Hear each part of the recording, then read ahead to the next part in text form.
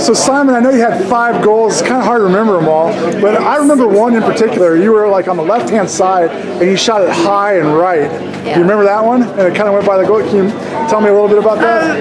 Well, so the 2D were on me, and like I like faked kind of like going slow so they could come in on me, and then I just went around them, and then I saw like the goalies like a lot of open space in the netting, so I shot there. Yeah, nice. And there was, a couple times I think you circled in front of the net. You just kind of waited for that goalie to go down and then kind of went around him to the. There was one you slid in on the ice that goalie was down and you just kind of circled it around him, didn't you? Yeah, nice.